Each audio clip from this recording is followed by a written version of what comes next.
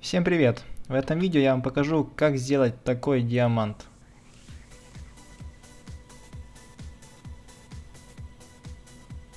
Для начала давайте создадим модель диаманта в блендере.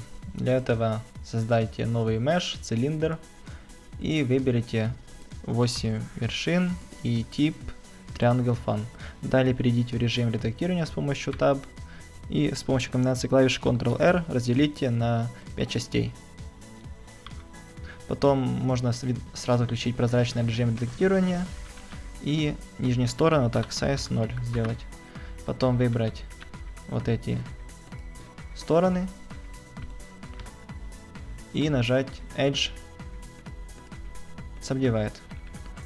Потом выбрать вот эти стороны через Shift и нажать Ctrl-T, триангуляция. Можно то же самое сделать и с вот этими вершинами, Ctrl-T. Потом выбрать верхние стороны и закрутить Rotate Z минус 22.5. Вот так. Потому что это число 180 поделить на 8. И можно делать... вот. Еще нужно выбрать вот эти стороны. И Select. Check Deselected. Вот. Перейти вверх и вытянуть вот так, чтобы они совпадали с этими. Потом выбрать вот эти вершины и можно уже начинать делать форму диаманта. Вот так. Так.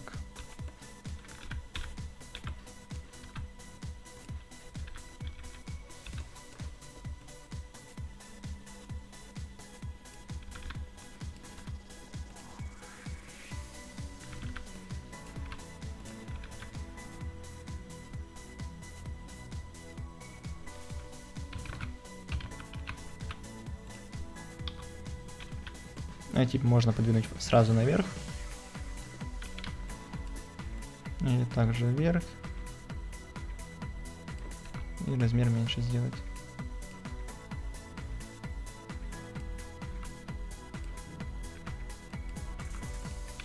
Потом выбрать самый низ и вот так вот изменить размер. После того, как вы все сделали в режиме редактирования, перейдите в обычный режим и сделайте Shade Smooth. И тут в настройках шейдинга, в нормалях, сразу выставите угол где-то 6 градусов. Тут ровно вышло и снизу также ровно, значит можно модель экспортировать. А если не ровно, вот нету таких вот квадратиков и тут таких тоже квадратиков, равняйте в режиме редактирования. И для экспорта модели в Unity сделайте вот такое Rotate X минус 90. Ctrl-A, Rotation Scale и Rotate X 90, чтобы ориентация в Unity была 0,0,0. И после этого экспорт FBX All и сохраняйте модель. Теперь давайте создадим единственную текстуру для диаманта. Для этого подойдет любая текстура шума. Скопируйте ее 2 раза и разделите каждую текстуру на отдельный канал. Red, Green, Blue. После этого зеленый канал не трогайте. Выберите фильтр, другой сдвиг и сдвиньте синий канал вот так на минус 3 и минус 3. Далее выберите красный канал и сдвиньте его на плюс 3 и плюс 3. И вот вышел такая вот текстура шума с градиентом. Синий, зеленый, желтый, оранжевый, красный. И сохраните эту текстуру.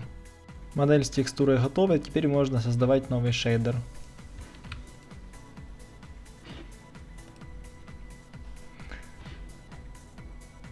Так, вот открою его на полный экран и давайте добавлю вот превьюшку. Модель можно сразу выбрать вот этого диаманта. Потом перейдите в настройку шейдера и сделайте Surface Transparent и поставьте галочку Two Sides. Вот. Получилась вот такая вот хрень. Но сейчас мы будем это исправлять. Нужно добавить сначала один вектор, назову его opacity. И пусть это значение будет 0,6. Вот так. Так, тут пусть без слайдера, это вот такой. Альфа, вот. Теперь этот диамант полупрозрачный. Дальше можно добавить какой-то цвет в альбедо.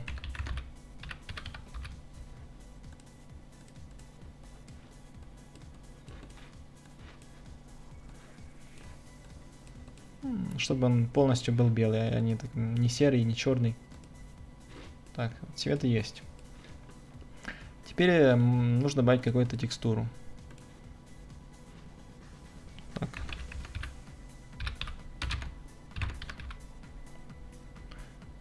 Это текстура цвета самого диаманта. И тут я уже подготовил вот такую текстуру, которую показывал в туторе. Так, и нужно создать ноду Sample Texture 2D. Вот так, вот так. Можно перемножить это все с emission. Вектор 1. Нет, можно не с emission, а просто цветом перемножить. Вот. Color. И пусть цвет будет вот такой. HDR.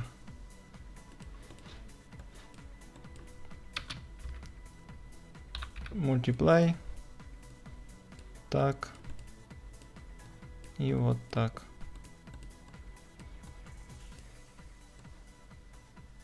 Это все в emission.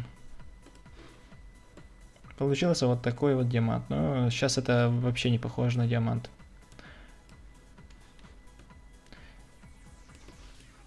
Теперь нужно добавить еще какую-то текстуру для искажения вот этой основной. Нужно создать новую текстуру. Например, noise. Давайте вот это все закрою, чтобы не мешало. И тут нужно выбрать уже другую текстуру шума, абсолютно любую, неважно.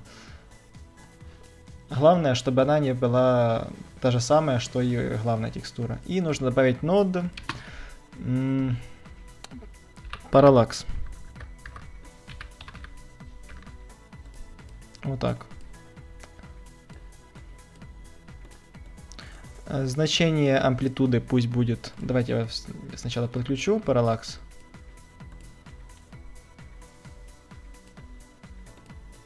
Вот, UV-шку. И значение амплитуды пусть будет 20. И вот вышел вот такой диамант. Ну, можно еще добавить значение какой-то smoothness.